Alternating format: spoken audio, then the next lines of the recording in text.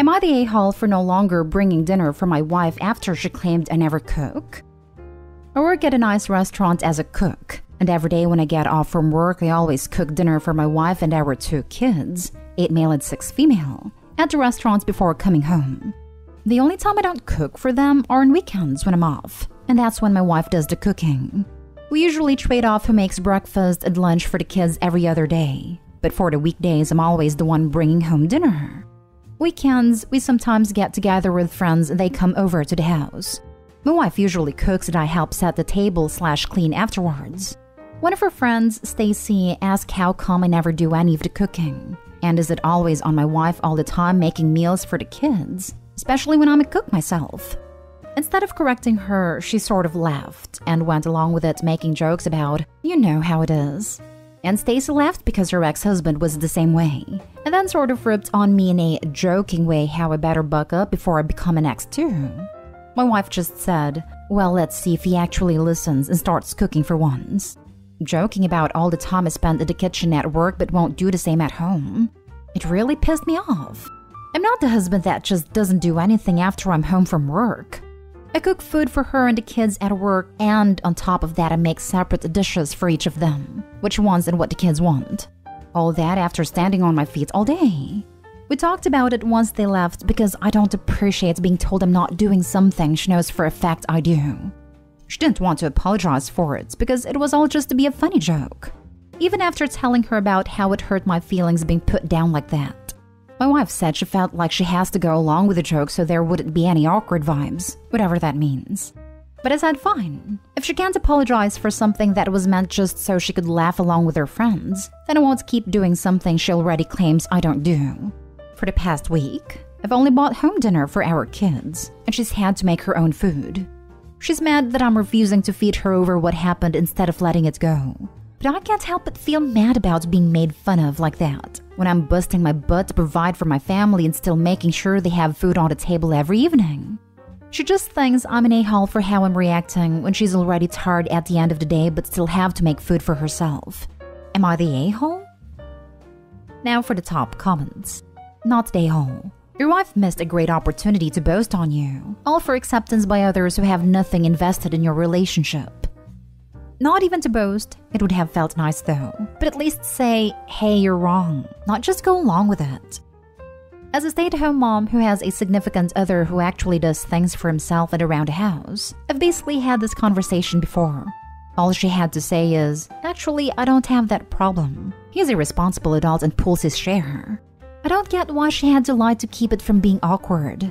I'm sure it was awkward already. Not stay home. Your spouse is supposed to be your partner in everything in life. The person who always has your back like you always have theirs. She threw you directly under the bus for the sake of not creating waves with her friend. Then when you told her you didn't find her comments at all funny, and quite hurtful that she let someone else believe you're a deadbeat, she blew you off. So she can make her own dinner until she sincerely apologizes and acknowledges that your contribution to the family of cooking dinner during the week is important. Not stay home. My wife said she felt like she has to go along with the joke so there wouldn't be any awkward vibes, whatever that means. Your wife would rather hurt your feelings than cause awkward vibes with her friends? Ouch. Ouch. Your response could be construed as petty potentially, but she made her own bed, and now she can lie on it. Not stay hole, OP. Yep, she thought it's better to insult you, so she went along with the joke. Nice to know where her priorities are. Not stay home. It's been a week, and she still refuses to apologize? Still cooking for the kids was a good idea. No. Yeah, I won't let my kids starve. They don't have anything to do with this. Next story. Am I the a-hole for refusing to teach my best friend's girlfriend to cook and banning her from our kitchen? I, 26 male, live with my best friend Brian, 26 male, in a rented house. Sometime in September, Brian started dating Cindy, female 24. Brian can't cook. At all. He can make scrambled eggs, instant ramen, frozen pizza, and that's about it. He doesn't even know how to cook rice. I, on the other hand, am a great cook, and I occasionally, 3 to 5 times a month, cook for him as well. Cindy has been staying over more and more often, and a few weeks ago she was sleeping over on the same day I cooked for Brian. She was apparently really shocked I cooked it, because it tastes like it's from a pricey restaurant. Brian made a mistake of mentioning that I offered to teach him to cook. Cindy decided that this offer automatically extends to her as well. So she came to me and told me I could teach her. She didn't ask. She just told me. I told her I wouldn't. We went back and forth and she thinks I have to because I promised Brian I'd teach him. But he doesn't want to. Cindy also doesn't know how to cook anything. She thinks she's entitled to cooking lessons because she is dating my friend. She kept pestering me about this for almost 3 freaking weeks. It only stopped when I asked Brian to talk to her. Now, last week I got home and could immediately smell burnt food. I walked into the kitchen and there she was. She tried to make crepes, burned them to a crisp, and was scraping them with metal spatula on a nonstick pancake pan. I slightly lost it. It immediately raised my voice to ask her what the heck she was doing. She gave me an attitude about how since I'm an a-hole, she's learning to cook by herself. I told her she can do that at her home but not in our kitchen.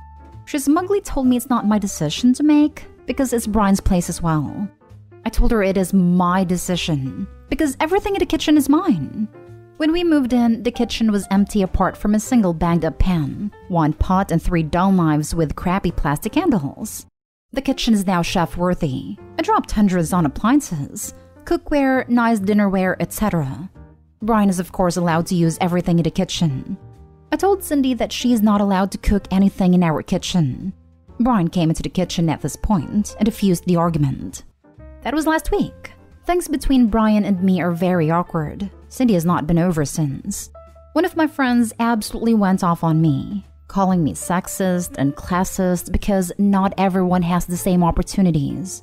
Side note, I grew up poor, and I learned to cook on my own. I learned how to make great tasting meals out of ramen, hot dogs, rice, whatever was on a clearance, etc.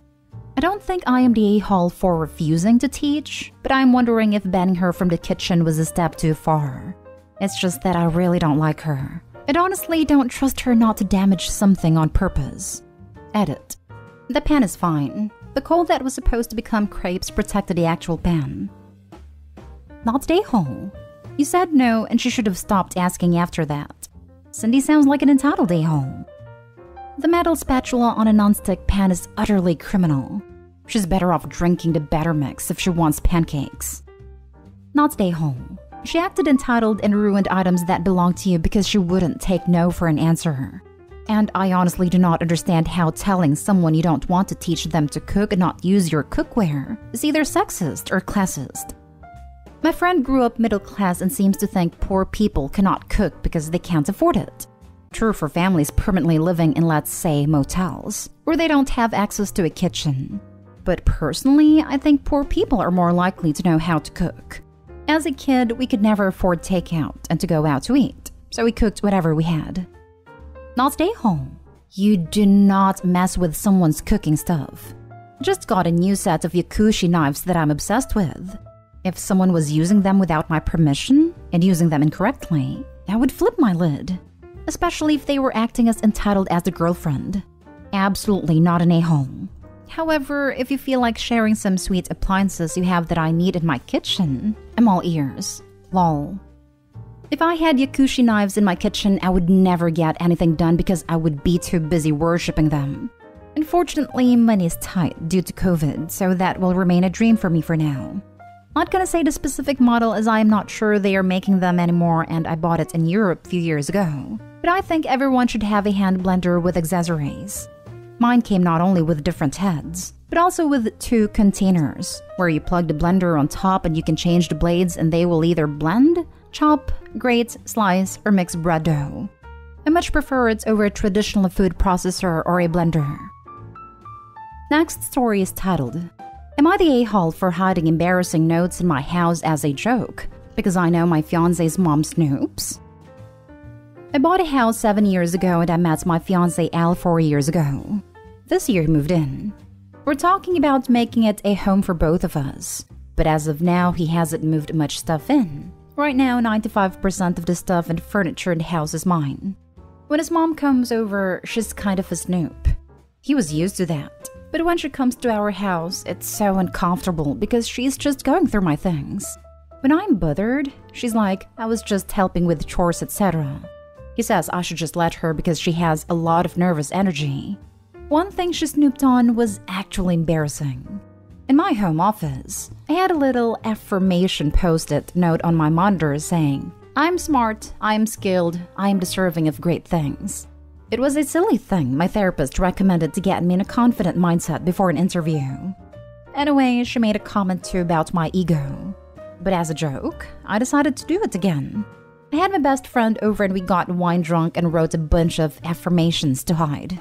Some were, medicine cabinet, my teeth will regrow, I am shark-like and powerful, kitchen drawers, I know when to spoon but I also know when to fork, I am sexy and self-assured. Work desk, I will not just sleep my way to the top of the company, I will sleep my way to the top of the world. Walk-in closet, I am beautiful with clothes and without, especially without. My boobs are legendary. There were a bunch more and my friend and I had a hilarious time writing them. Next time my mother-in-law came over, she saw a few. And she didn't acknowledge them to me even though she definitely started acting a little weird about me. I went to run some errands and when I was out, she confronted Al about the notes and was trying to tell him that I seemed unstable, egotistical, and moving in was a bad idea. She showed him the notes and he didn't really know what to make of it. So he asked me and I said that they were just some silly private notes to boost my self-confidence and make myself laugh. How had she gotten them? Had she been going through my things? He said she was just tidying and saw them, and they were really weird. I was like, have you met me? You should know how weird I am. Anyway, if you don't want your mom seeing my weird crap, you've got to stop letting her go through my things. He asked if I left them on purpose to annoy her, and I admitted that was kinda the joke. But I also have other weird or private stuff. So what I said about her needing to stop snooping if she didn't want to find weird crap was still for real. He said I was making stuff hard for him. His mom was really protective and adjusting to him moving in with a girlfriend for the first time. And I was agitating her on purpose and making her think I wouldn't be a good partner when he wanted her to have the opposite impression of me. Am I the a-hole for the note prank? Now for the top comments. Not the a-hole. She's snooping through your home. I'd have gone further and left little notes like, nobody likes a snoop, and you aren't welcome to go through my things. But yours were pretty damn funny. It's a red flag if your fiance stands up for her invading your privacy like this. Haha, I was thinking a set of butt plugs increasing in size to the absurd would be pretty funny. But pointed notes could be too. Yeah, I feel so frustrated because he was okay with her doing it in his apartment. Because she actually would help with laundry and dishes and he appreciated that. But in my house, it's different. Because it's not his stuff there. It's not even our stuff. It's 95% my stuff because I've lived there for 7 years and furnished it and bought everything. And he moved in after selling his furniture and only bringing a closet full of things and some gadgets. So when she's going through the house, it's not his stuff or even shared stuff. She's just going through my things. And I'm not really cool with that because I don't want my guests helping with my laundry or looking for my dirty mugs. I think on the not funny side of things, I might just sit her down and say I've lived alone for 6 years. I live in a way that makes my home feel like a home. And part of that is not keeping anything but the living room and guest bathroom presentable for guests. So I'm uncomfortable with her as my guest going into the other rooms without asking or looking at my stuff. Not stay home. Don't ask Al's mom to stop going through your things. Tell her she is not allowed to go through your things. Ever. If that doesn't sit well, maybe she won't come over anymore. Either way, you win. Walk-in closet. I'm beautiful with clothes and without. Especially without. My boobs are legendary. The kind of energy I needed today. Not stay home. Also, it's really creepy Al's mom is looking through all your stuff. And then Al saying it's just what she does. Like, what is she looking for?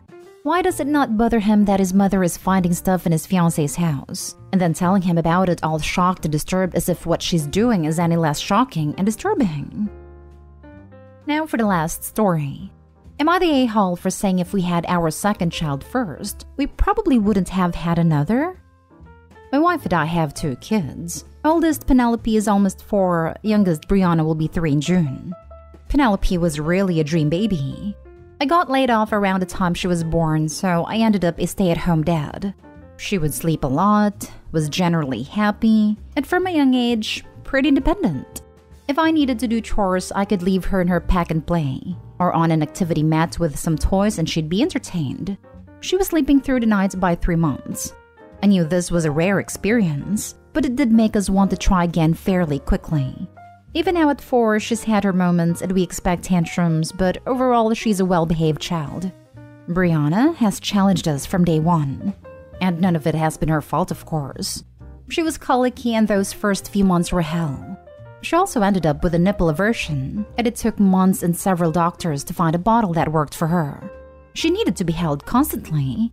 We had taken several trips with Penelope and she did great, while Brianna could not cope long in a car. As a toddler, she has been equally as challenging.